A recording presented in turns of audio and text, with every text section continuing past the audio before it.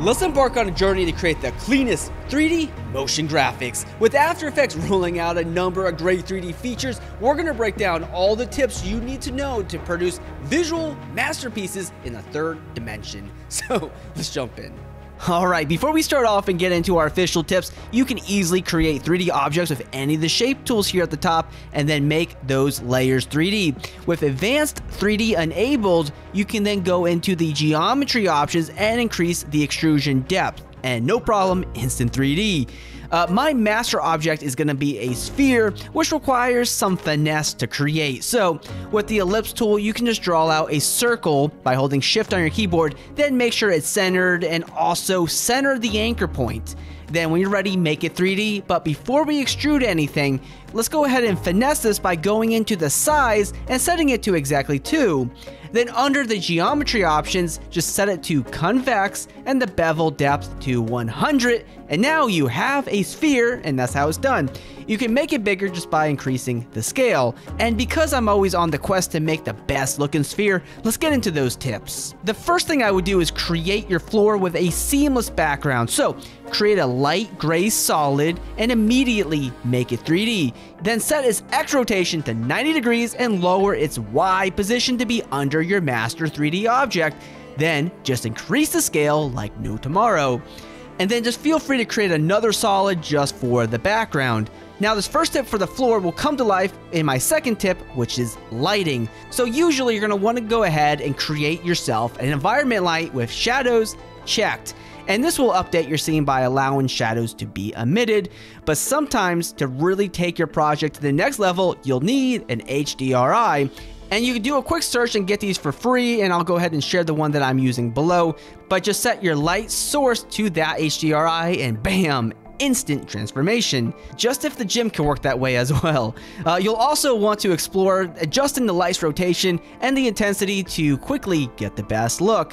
And this is also a great time to adjust your floor and background's color to help you perfect the look. And to help make the final look beautiful, we'll go ahead and take a look at the material options, but first let's go ahead and expand on this scene. It's important when you're working on 3D to absolutely center your anchor points. It's so important. Your Z anchor point should be half of the value of the extrusion depth, or in the case of a sphere, the full value of the bevel depth, which is 100. If we come here to two views, you'll see that the circle is absolutely now centered in the top view. So if we duplicate the sphere and scale it down and then adjust its X anchor point, we can easily move this over to the edge. And of course we get those shadows. Now, because we move the anchor point instead of the position, we can easily adjust the rotation to move this anywhere around the sphere.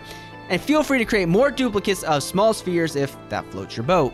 And by the way, we can create a null object, make it 3D, and since it's already centered by default, when we parent the smaller circles to it, we can animate its rotation to orbit everything around under one control. And while we're here, let's go ahead and create a ring by using the ellipse tool with only stroke enabled and a width of 1. And of course, make sure its anchor point is centered because that's the theme of this tip. When it's a 3D layer, set it to convex and its bevel depth to 5. And if you like, you can animate its rotation to give you a little bit of movement. But now that we have an expanded scene, we're so close to making this beautiful, but real fast. I have a full course on creating advanced 3D masterpieces in After Effects, and also to help you save time on all your projects, you can animate anything with just a few clicks with our Animator Pro Pack. Just select your layers, apply a preset, and watch your animations come to life in no time. So be sure to get our 200 free templates and check out everything in the description below. Alright, as promised, in order to perfect the look of your projects, you'll have to go to the material options of a layer. So right here we have two parameters that are going to make a major impact: specular shininess and metal. The shininess is going to more or less make your 3D reflective, while the metal will increase or decrease the sharpness of color. The only time the other settings become a significant factor is when the metal is not at 100%. For this example, I want to set the shininess for my main object to 25%, and perhaps we can apply it to another circle as well. Now, if you want to be epic and create a golden object, change the color of a sphere to a yellowish tone, then set the specular shininess of that shape to nearly 100%, and boom, we got carats of gold. So what's cool is we can easily copy the material options and paste it to another layer, and boom, we have a well-polished scene.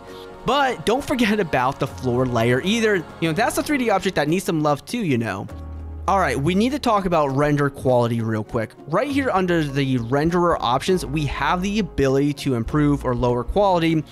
When you're about to render, it's best to increase these values. So the shadow resolution should be double, and it's good to increase both of these sliders by a bit, though too much might require your computer to be stored in a freezer. Okay, so I've expanded the scene for our very last tip, which is depth of field. I've done this so many times in my tutorials, so this is just a bonus technique. So when you're ready, select all your layers and pre-compose it all. Call it scene done. And from here, you're going to want to go ahead and apply the 3D channel extract effect. The objective with this is to adjust the black and white points to determine what will be in focus. So anything that is black will be in focus, while everything else in white should be out of focus. Then it's best to smooth this all out with the depth of field effect by increasing the maximum radius. And then when you're done, just duplicate the layer, delete the effects, and apply the camera lens blur effect. From here, just set the blur map to the bottom layer and set effects and mask. Then feel free to adjust the blur radius to dial in your cinematic depth of field.